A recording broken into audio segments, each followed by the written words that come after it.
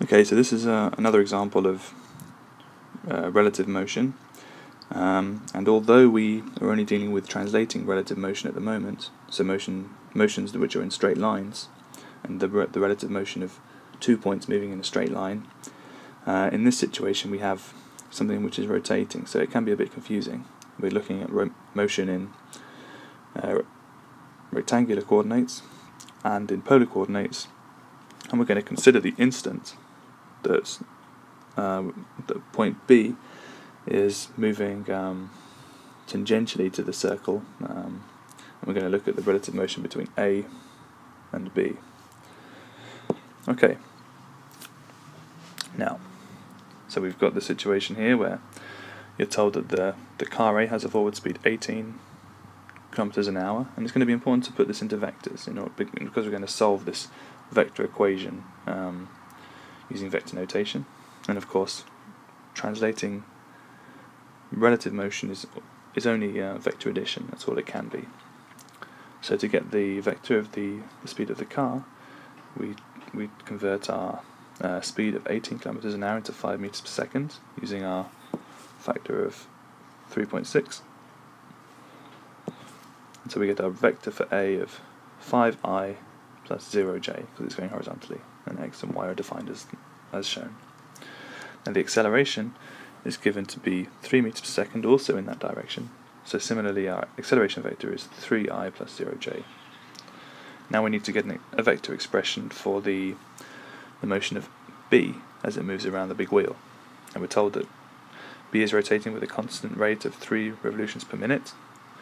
So to translate that into theta, we say that 3 revolutions per minute is equal to 2 pi divided by 60 seconds, which gives us pi over 10 radians per second. Now because it's a constant rotational motion, theta double dot is 0. So VB is equal to the radius, which is 9 meters, times pi over 10, so you have the expression 9 over 10 times pi meters per second. And from there, it's simply a case of adding these two vectors.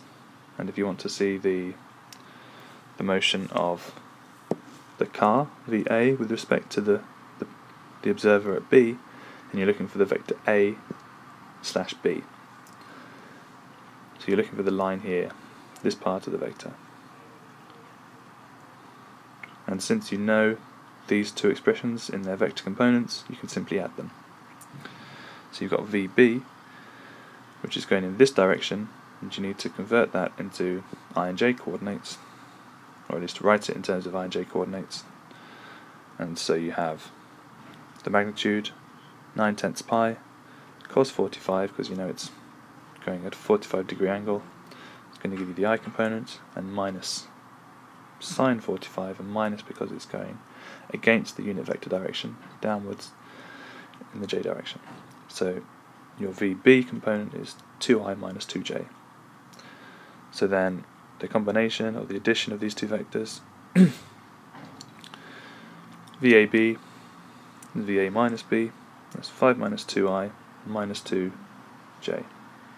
So the answer is 3i minus 2j for the relative motion, the relative velocity of A with respect to B. Now similarly, we can do the same for the acceleration. And while there's no tangential acceleration, there is of course an acceleration towards the centre of the circle, because it's moving in a circular motion. So AB is the acceleration of B towards the centre of the wheel. Now I've circled this here just to emphasise it. That's not representing the location of the big wheel. I'll just put that in, so that would be the centre of the big wheel, and that's the big wheel. And so it's going to have, if that looks like a circle, the component of acceleration towards the centre of the circle. This is the acceleration of, zoom in a bit maybe.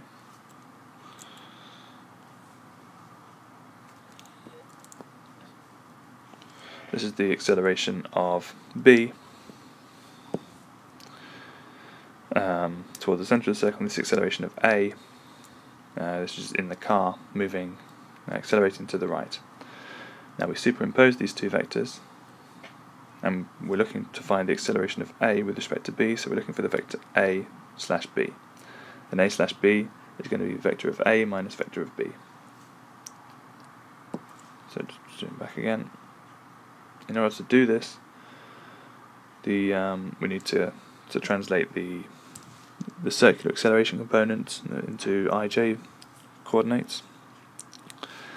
So you have the magnitude, which is v squared over r, so vb squared over r, and again the components minus cos 45i, because it's going backwards at 45, it's going towards the centre of the circle, and the I and j is still in this direction, so minus 45 I direction and minus sine 45 in the j direction. So the vector of the acceleration of b towards the centre of the circle is minus 0.628i minus 0.628j, and then simply combining them will give you the overall vector of the acceleration as shown here, and that's it.